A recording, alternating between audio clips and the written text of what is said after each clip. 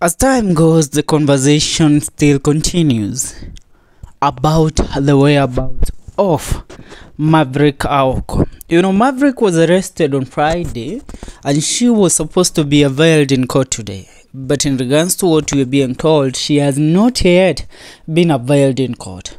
But what has caught my attention is a certain article in regards to the said tweet that caught the attention of DCI and what led to Maverick Aoko being arrested.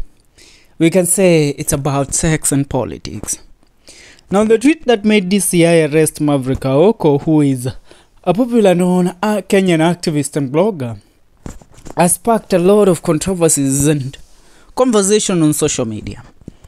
In a move that has sparked outrage among free speech advocates, Kenyan authorities arrested Maverick Aoko, one of the country's most prominent Twitter activists. Aoko, known for outspoken criticism,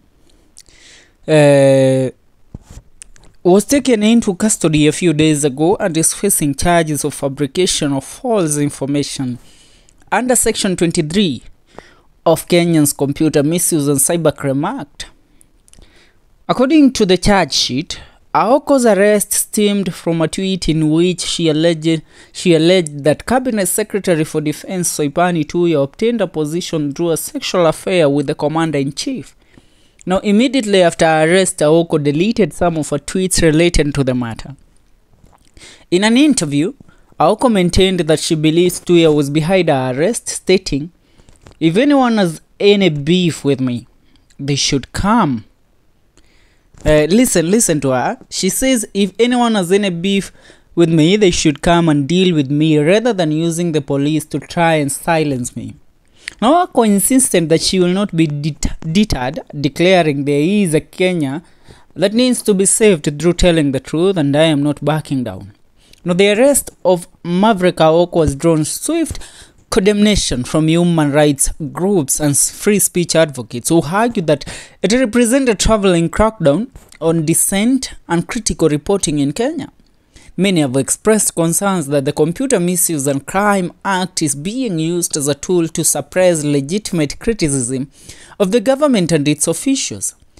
As the case continues to unfold, the fate of Aoko and the implication for free speech in Kenya remains uncertain. However, a different stance and the public outcry over her arrest suggests that the struggle for transparency and accountability in the East African nation is far from over.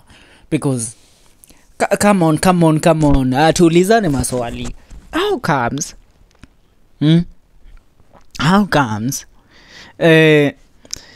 that people who Aoko attacked, Aoko has attacked a lot of people, including Millie Odhiambo. Millie Odhiambo is somebody like, she even went ahead to expose that Raila Odinga Jr. is not the son to Raila Amolo Odinga. But these people, all of them, have been seeking the release. They have all called upon the release of Maverick Aoko. Now let me ask, this toxic masculinity, leave about the masculinity thing, the toxism that comes with somebody like Soipani Tuya being the Cabinet Secretary of Defense. Mwanamke akiwa na wadhifa kama huu, alafu ajiwekea kwamba, you know what, I can do this, you people shouldn't question me, you don't, it doesn't matter how I made it here to the top. Are you getting the point? The problem that we are trying to solve and trying to understand, how does the DCI take orders from a cabinet secretary to hold a person without any charges, without any criminal charges, for 3 days, and then on the day that this lady is supposed to appear in court, she disappears? Because hatujui mali Aoko wako, hatujambiwa amefikishwa mahakama gani. Trying to live in this country sometimes, and hizi ni zile tunasemanga they are sexually transmitted jobs. The way Aoko always puts it, let's say the truth. they are sexually transmitted opportunities and jobs. Hizi zimekuja kwa sababu ya kulala na mtu.